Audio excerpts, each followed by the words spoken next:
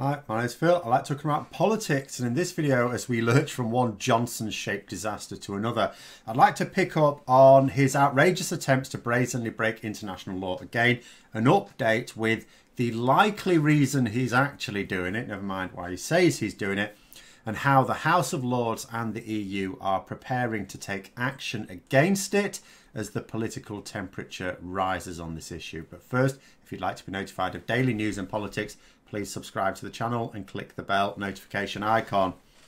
So 3 things in this video. 1, why do I think that Johnson is doing this when he cannot possibly succeed? 2, what is going to be done domestically? And 3, what are the EU planning to do about it? So the first of those, why is he doing it? Now, all sorts of reasons coming up, all sorts of things being bandied about, but it surely is down to the ERG. Now, this is the hard Brexit group within the Parliamentary Conservative Party. It's a big old block of Conservative MPs. Absolutely has the power to bring Boris Johnson down. Now, they supported the withdrawal agreement. They voted for it. They pushed it. They publicly campaigned for it. But apparently, it was on the understanding that Boris Johnson would not comply with it. That's what he told them. This has been confirmed by at least 2 Conservative MPs who are very senior members of the ERG. Sir Bernard Jenkin, who's been doing the media rounds recently, and Steve Baker, the former chair of the ERG. Boris Johnson promised them that he would tear it up, that the withdrawal agreement was just a vehicle to get Parliament to go along with our exit from the EU because Parliament would not countenance a no-deal Brexit.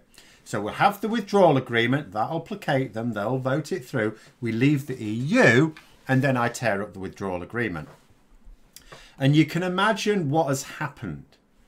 It's not too much of a stress to, a stretch of the imagination to suppose that. So what happened was the first half of the year, I mean, all was well from the ERG's point of view because Boris Johnson kept denying the realities within the withdrawal agreement. People kept saying as well, look, there's things in the withdrawal agreement you need to implement. You don't seem to be implementing there. And then what happened round about summer is people started, laying it on a bit thick. Johnson started to back down, started to admit some of those realities, started to put things in place. Michael Gove's department started getting ready to implement bits of the agreement. Checks at the border between Great Britain and Northern Ireland, for example.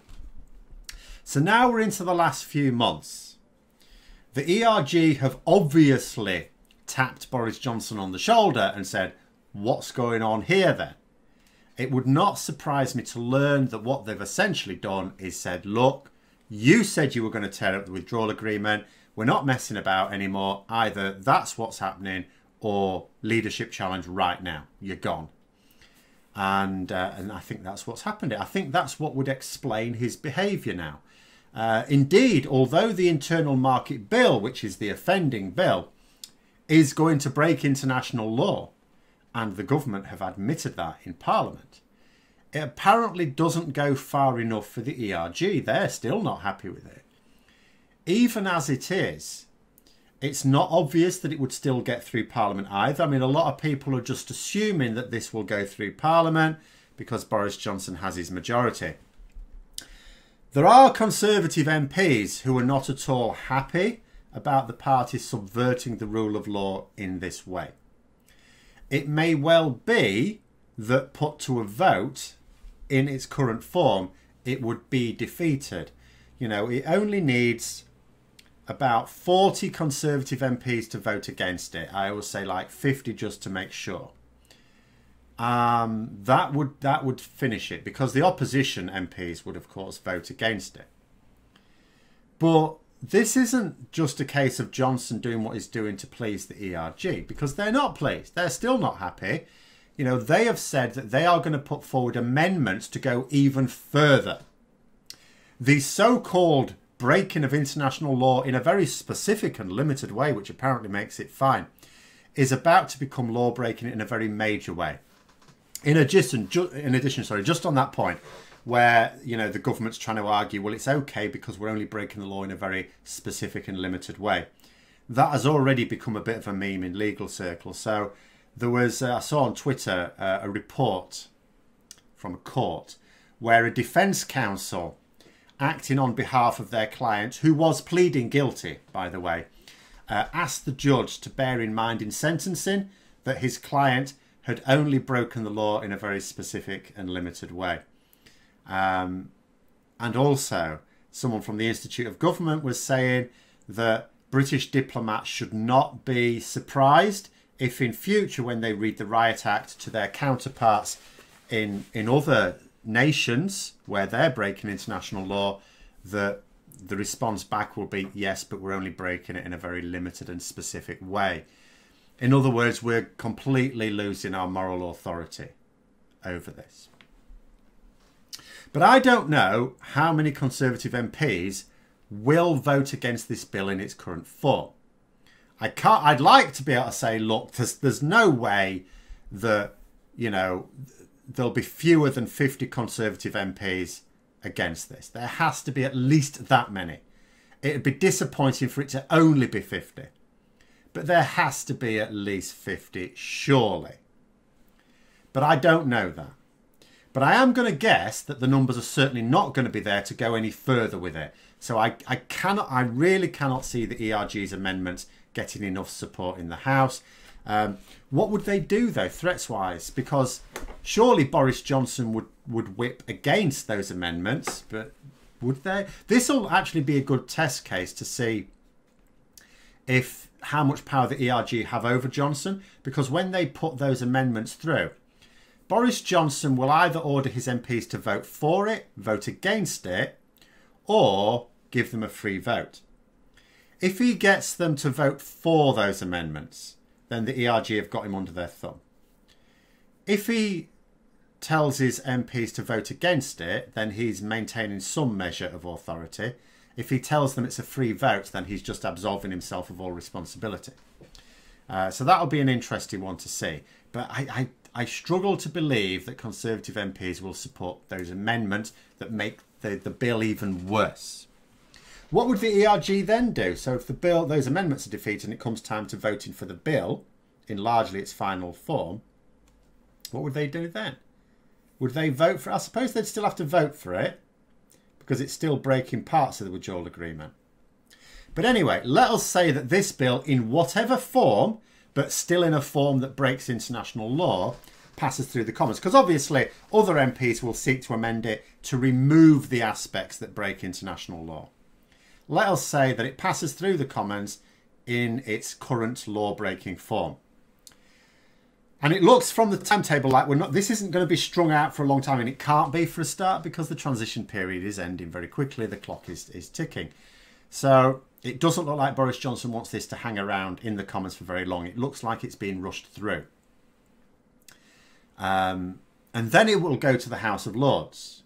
Now, the House of Lords is the unelected chamber. They scrutinise it. They suggest amendments, things like that when they're not happy with it. The House of Lords will not accept this. Now, I want to draw a distinction with the withdrawal agreement bill in January, because they weren't happy with that either. So Boris Johnson changed the withdrawal agreement bill after the general election in many ways. It was completely different to the one that was promised in the general election. Now, the Lords did add amendments to it because they said, look, no, this isn't acceptable. This isn't what you promised. We're amending it. And then they sent it back to the Commons.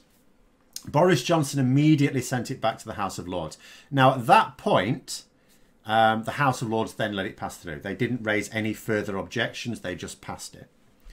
They've made their protest, but there is a convention in the House of Lords, because it's not elected, of not blocking legislation linked to a manifesto promise. Because our system of democracy, such as it is based on the notion that a manifesto promise for which a government achieves a majority has a democratic mandate. They don't block those. This is called the Salisbury-Addison Convention. However, the opposite would be true of this bill, because the manifesto promised to deliver the withdrawal agreement. This bill seeks to overturn that promise. So the Lords will be not only free to block the bill on the grounds that actually doing so helps the government keep its manifesto promises, but they would be duty bound to, because the convention says that they need to support manifesto promises. So blocking the bill, or at least amending the law-breaking aspects of it out of there, would be the way they do that. Do not expect this to pass through the Lords. Also, what then? So they amend it, they remove all the unlawful aspects of it, send it back to the House of Commons. So at that point, Johnson has a choice. He can either accept those amendments, or he can send it back to the Lords and say, no, I want it back in its original form.